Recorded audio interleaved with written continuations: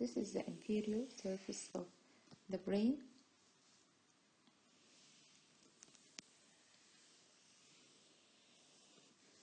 It is divided into two parts by the stem of the lateral fissure, or the beginning of the lateral fissure. The stem of the lateral fissure begins actually on the inferior surface of the brain. It divides the inferior surface into two parts, the orbital surface, so this is the orbital surface, and this is the tentorial surface of the brain. The orbital and the tentorial surface of the brain. And here we have the anterior and posterior ends of the sulcus, which is dividing the brain into two parts, the right and left cerebrum, which is called the longitudinal sulcus or the longitudinal fissure. The orbital surface, which is lying in front of the stem of the lateral fissure, we have here a structure called the olfactory bulb. This olfactory bulb extends to the anterior surface, anterior frontal pole of the brain, has the function for olfaction. It's running in a sulcus called olfactory sulcus. So the sulcus just beneath the olfactory bulb is called olfactory sulcus. Olfactory sulcus. And in the olfactory sulcus, you could identify the olfactory bulb. The rest of the orbital surface is divided into four parts by orbital sulci. So they are orbital sulci.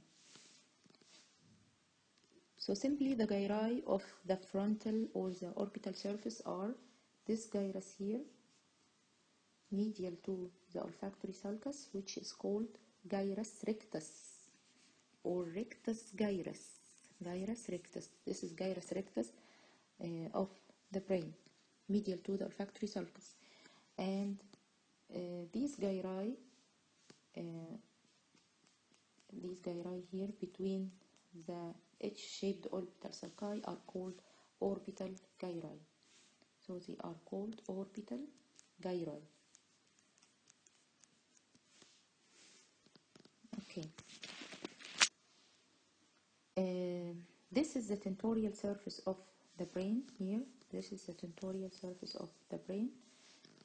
This sulcus here, which separates between the midbrain, here it's lying the midbrain.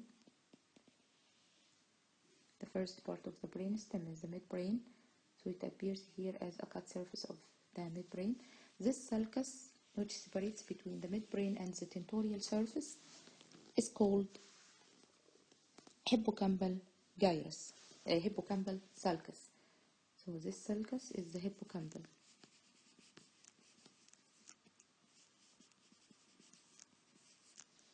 And this is the midbrain.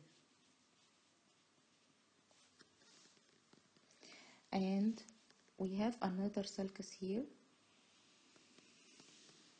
We have another two sulci actually. So the first one is called collateral sulcus. This is collateral sulcus. And this one is called occipitotemporal,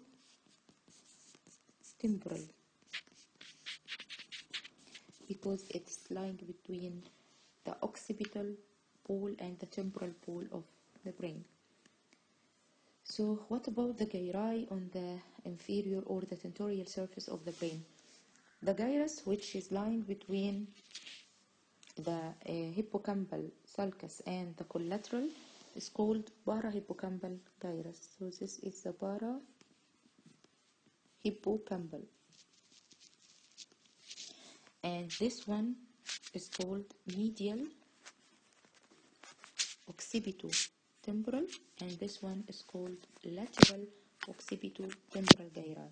So the medial occipitotemporal is lying between the collateral and the occipitotemporal gyrus, and the lateral occipitotemporal is lying lateral to the medial occipitotemporal gyrus.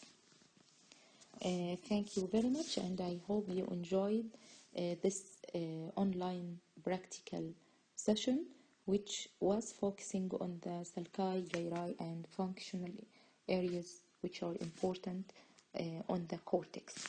Thank you. And now we are looking on the inferior surface of the brain, and we will describe sulci and gyri that are located on the inferior surface of the brain. So the inferior surface is divided into two parts by this sulcus. This is the stem of the lateral sulcus, or the stem of the lateral fissure. So the beginning of the lateral sulcus is actually on the inferior surface of the brain, and then it curves posterior on the lateral or the superolateral surface of the brain as the posterior ramus of the lateral fissure. The stem of the lateral sulcus is dividing the inferior surface of the brain into orbital and tentorial parts. The orbital part in front of the stem, and the tentorial behind the stem of the lateral fissure. In the orbital part, this sulcus here is called olfactory sulcus. The olfactory sulcus. This is called olfactory because it's lodged by this structure, which is olfactory bulb and tract, begins here as medial and lateral olfactory stria. The olfactory bulb and tract are running on the olfactory sulcus, and they are important in the smell pathway. The other sulci here, they are forming H-shaped, as you can see. These are called orbital sulci. The gyri on the orbital surface, this gyrus medial to the olfactory sulcus, this gyrus is called gyrus rectus. So this is gyrus rectus. If you continue with the gyrus rectus, it will be continued on the superolateral surface of the brain as the superior frontal gyrus. And these gyri, which are lying around the H-shaped orbital sulci, are called orbital gyri.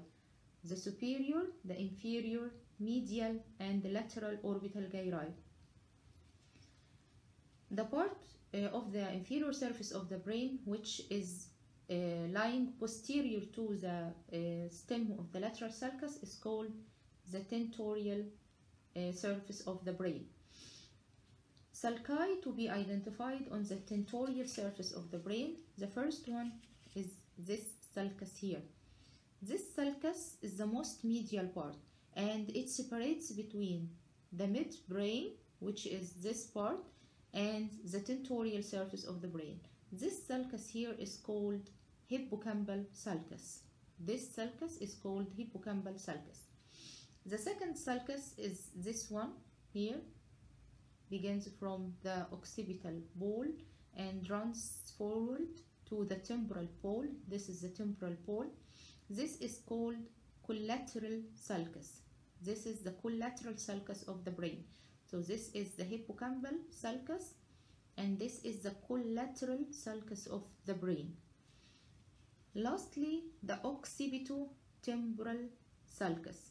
This is the occipitotemporal sulcus, which is running from the occipital pole to the temporal pole of the tentorial surface. So the hippocampal is the most medial one, the collateral, and then the occipitotemporal. These sulci are dividing the tentorial surface into three gyri.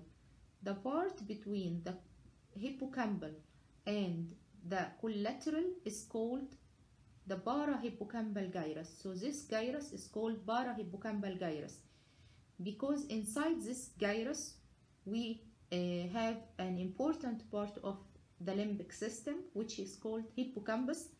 It plays an important role also on short-term memory. It's called hippocampus, which lies inside this gyrus. And between the hippocampal between the lateral to the hippocampal gyrus or the parahippocampal gyrus, between this sulcus collateral and that one which is the occipitotemporal. This is the medial occipitotemporal gyrus. So this is the medial occipitotemporal between the collateral and occipitotemporal, and the lateral to this sulcus, which is occipitotemporal here, the most lateral part of the tentorial surface is the lateral occipitotemporal. So this is parahippocampal gyrus, medial occipitotemporal, and lateral occipitotemporal gyri. The most anterior part of the parahippocampal gyrus, this rounded area, is called the uncus. So the uncus is important because it contains a nucleus inside the brain from the basal nuclei of the brain. It's called amygdala or amygdaloid nucleus, and this nucleus contains the centers for smell, and it also plays an important role in the function of the limbic system. This rounded area here on the inferior surface of the brain is very important, and it's called interpeduncular fossa.